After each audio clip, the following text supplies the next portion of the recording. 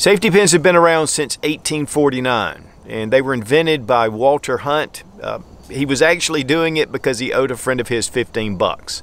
He sold the patent to W.R. Grace and Company for $400, paid off his friend, kept the $385 for himself. R.W. Grace and Company went to make millions of dollars on the safety pin. It's a very simple item. I mean, there's so many uses for it in every day, but there are also some unusual uses, and it's really great to have some of these set aside for your preps, for your bug out bag, just as an EDC item. And we're going to look at a ton of different ideas about how to use the safety pin, because one of the things that I go by is you've got to improvise to survive. And hopefully this will give you some ideas and inspire you to keep some safety pins handy. Now, while the traditional safety pin looks something like this, it just locks into this little piece of the metal that kind of slips over. Very thin, makes it really easy. Either way, you can attach this.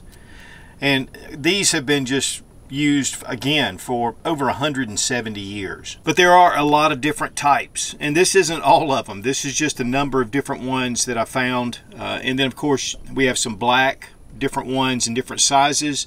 You can get assortment packs. Here are some World War II pins. These were pretty cool. They're made of brass. They're very strong, and they have this little plate. And I'm sure this plate could actually be bent over. Then we have a whole different style without the cover, and this just is really simple to use.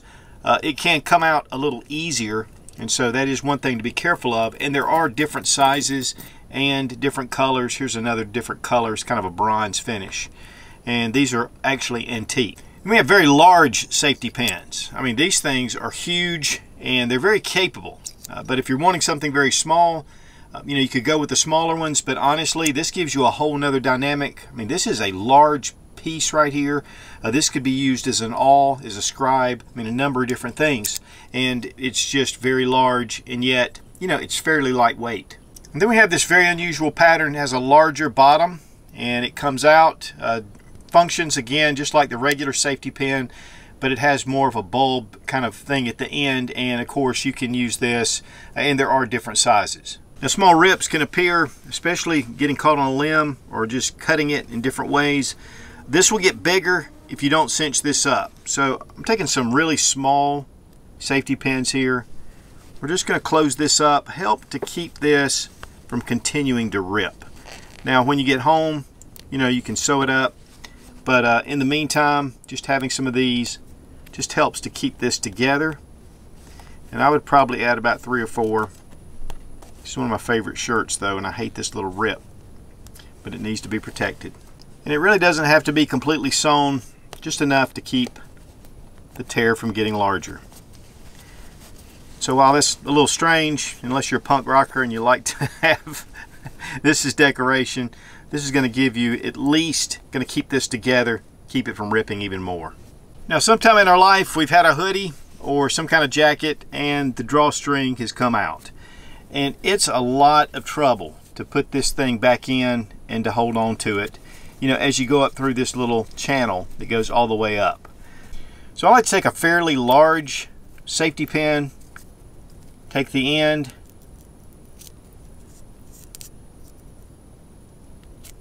just get a good pull through on it. And now what I can do is I put this in here, I can feel that safety pin, and I can just pull it through. Just make sure it doesn't pop out like it just did. Then here, as you get to the end, it'll come through. Just pull this out, pull your string out, release your safety pin, then tie a really good knot on here to keep it from going up. Sometimes I have some with grommets and they hold it very well, but a lot of times, especially if it's just cloth like this, they can pull through. So now, got it back in order. And honestly, that was really easy to do. Now let's say you have keys, maybe your keychain or something broke and you need to have these keys in order, or you just don't have something and you have a lot of keys laying around. Obviously take these, run them down the point,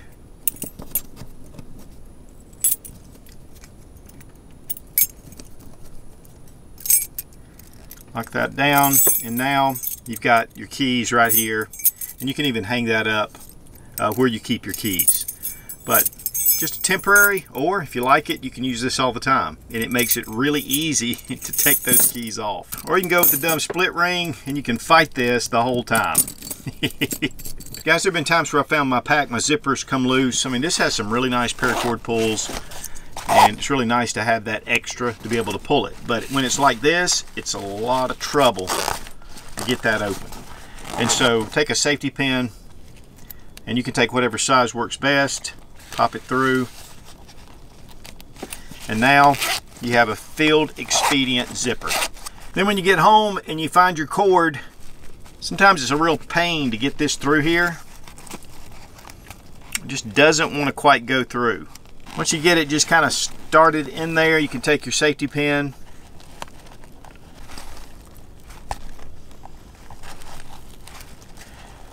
now you've got it coming out. I'm gonna tell you guys, I don't think I could have gotten it without that safety pin.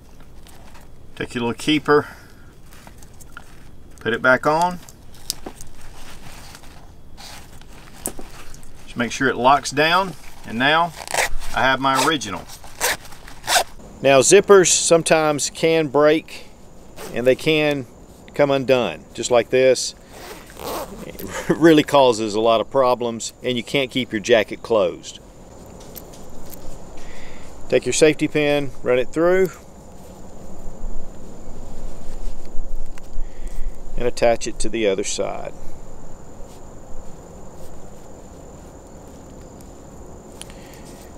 And now, if you have multiple safety pins, you can actually go straight up. Now, one thing a safety pin can do is give you some security for your pack. Sometimes people can just reach in a pack. They don't want to take the entire pack, but they just want to get in it while you're not looking. And so if you have double zippers, you can take and put just a safety pin through there. And now there's no way they can quickly just open it. If they pull one zipper, the other zipper follows. So this is just a little bit of a security feature, especially if you're in a very crowded area. And of course, definitely with a backpack. Most of your backpacks have a lot of MOLLE attachments. They have loops, they have D-rings, they have shock cord. I mean, there's a lot of ways to attach gear onto your packs. But let's say you just have a small pack that you have some essentials in here that you want to be able to get to quickly. Your pack's full and you want to just put something on there. Again, just to get to it really fast. Now this one just happens to have a little loop on it, and you can just slip it through. Of course, we can put it on this little kind of a unusual D-ring. But it'll go in different places, even on the MOLLE attachments. So having some kind of safety pin really helps to be able just to put this anywhere. And then, of course, obviously you could take the pin and just run it through your pack if you had to. Or through the zipper. I mean, there's different places. But that way it's not attached to your pack, and then if you want to get to it, you can just pop the safety pin open, take it right off, and then you can get to it, and it makes it really easy. But of course, obviously, there's a lot of different things that you can do, just attaching different items with a small little safety pin. Of course, this is actually one of the larger safety pins, so I recommend having a multitude of different sizes. They're very small, they're easy to just put away, and so you can have these packed up. Use the small ones when you need them, because sometimes the small ones are what you need, and then have the larger ones for other things. And guys, even though this has MOLLE attachments all over it, and we have MOLLE attachments, we don't have any way to be able to attach this unless we have some of the MOLLE that comes through that you can attach these. So I really like to have some of these real larger safety pins. I mean, this is a great little tool in itself, and I can just put it through the handle, and again, put it here, lock it down. This is much more secure. Now it's going to swing around, and if you want to, you could actually attach it to another place right here to keep it stable. But this way, you've got these bigger safety pins. There's a lot you can do. Even putting a water bottle with a small handle on it, you could put that on the outside of your pack. Now, if you wanted to be able to identify, let's say people in your group, and you wanted to have just some kind of marker, we have a little bit of ribbon here that's just bright yellow, and so I can attach this to this pack very simply. Now, you may say, well, why don't you just tie it on? But it's a small piece, and if you tie it on, you're going to have that much less visibility. Also, one thing that you could use this ribbon for is marking your trail. So as you're going along, cut small pieces, take the safety pin, attach it to limbs, small limbs, and you can attach it that way. So it gives it a little bit of stability. So it marks your trail, but also it can identify those that are in your group. Of course, if you're in more of a discreet kind of way, you may want to go with a different color. Flip-flops, typically, they'll come through at the bottom, at least on inexpensive flip-flops. And this holds the strap to the shoe. Here, if this happens to break, it's going to pull right out, and there's no way you can wear it once this happens. So you can take a safety pin, run your safety pin through the strap, just like that. Now, you're going to secure it to the bottom. And don't worry, it's not going to ruin your look because it's underneath the flip-flop. But honestly, if you're wearing these cheap flip-flops, you don't have to worry about it ruining your look. These things are $1 at Walmart. Also, you can bend it out and you can use this as a scribe. That way we can mark the metal, and especially if you don't have like a Sharpie and you don't want to use your knife on steel, you can also use this to scribe into wood. Maybe you're on the trail and you want to leave a message, and you can use this. Obviously, you can use your knife as well, but this is just one of those handy things. There's a lot of different things you can mark and be able to let people know that, you know, you've been this way. When it comes to fish hooks, they just tend to bunch up like this, and sometimes it's difficult to pull one out. Pull out your safety pin. Place each hook right through it.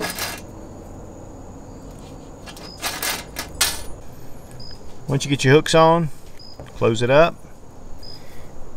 Now look at this. Everything's lined up. It's really easy to pull one off at a time, and it keeps you from sticking your hands down in those hooks. And guys, you can do all your assorted hooks. Makes it really easy to be able to take on and off, and it keeps you from getting your fingers stuck and fighting all those little hooks. Now with fishing lures, you have the hook that's attached to an O-ring to the ring that's on the lure. This can come off, especially if you get something hung up, and you'll pull your hook off. Take your safety pin, and you'll have a natural O-ring right here at the back, or what they call a split ring. And since this is steel, this is really going to hold up well, and it's spring steel. So just take some cutters, just cut that tip off. Get it as close as you can.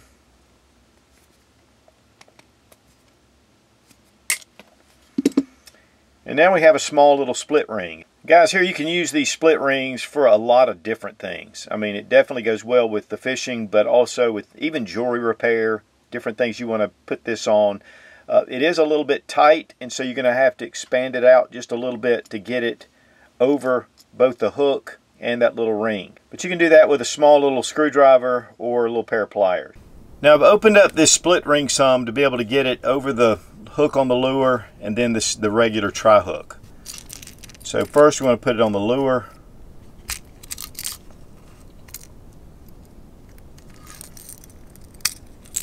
And then we want to get it on the hook. Now, there is a gap here, so we want to close that so we can take our pliers and just close it down. There'll still be a little bit of a gap, but it's really difficult to get over it, so I think we're good to go. So here we go. Now our fishing lure is back in working order. But again, these little jump rings, there's a lot of things you can do with that. And of course, you can make bigger ones as well. Now you can make a hook out of a safety pin, and the larger the pin, the bigger the hook. One of the problems you're going to have though is with this straight tip, a hook typically has this little barb on it, and you're not going to have that. So if you're using this as an improvised hook, you're going to have to make sure you keep pressure on the fish, and some are just going to get away. First thing we want to do is just cut off this excess, and then just slowly bend in the pointed part, and that's going to be your hook.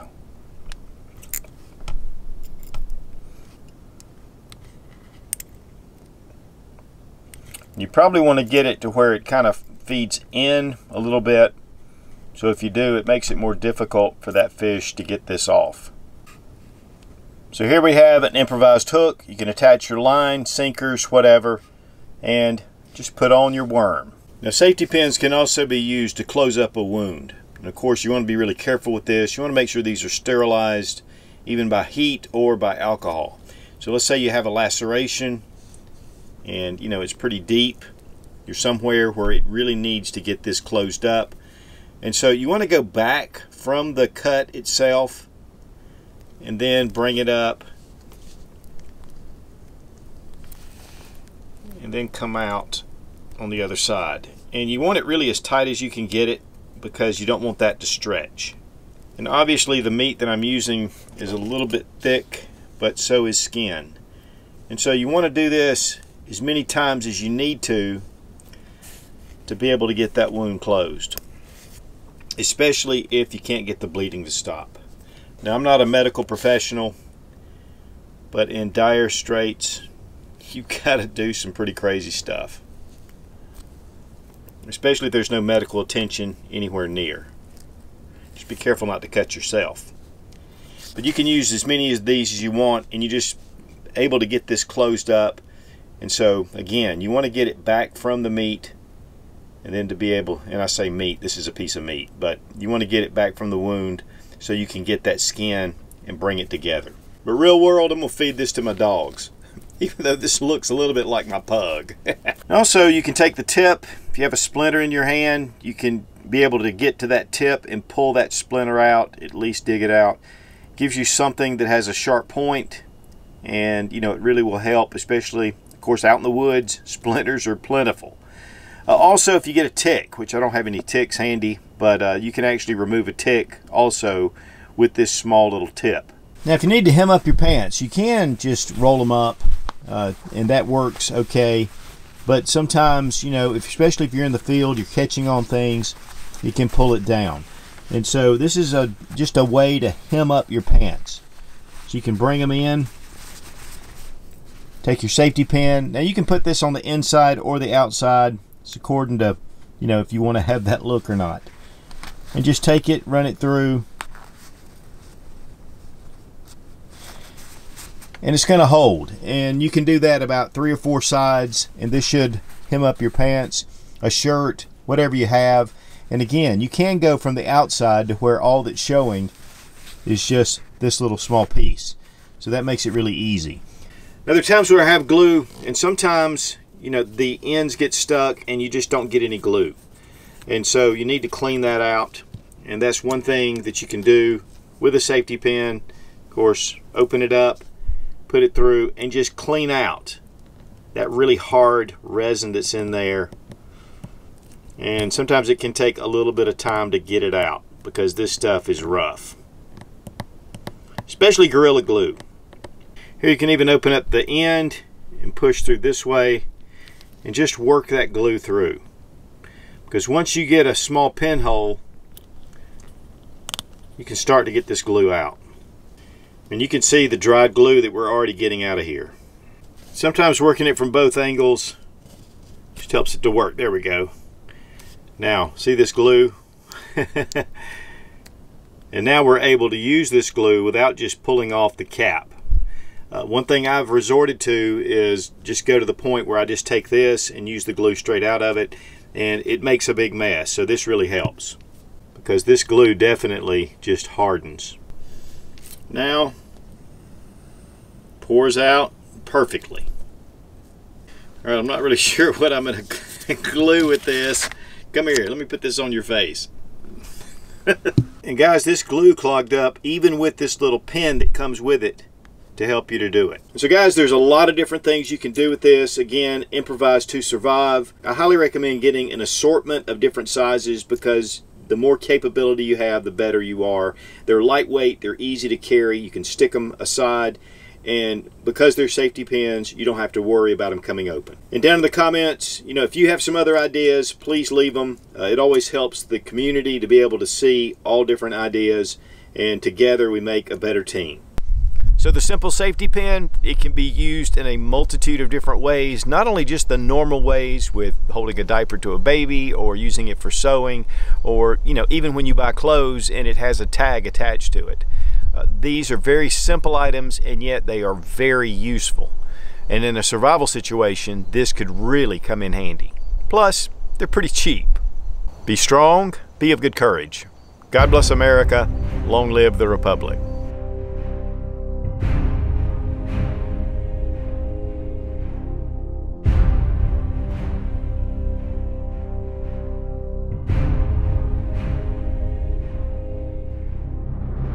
The simple safety pin. These have been used for over 100, I don't know how long they've been used. Now, small rips can appear in your clothes, especially when you're in the, and of course I could attach it to any of these different places, but it just hangs right there and that don't look good. Now, to me, if I have glue that I haven't used in a while and there gets, you know, some in, oh,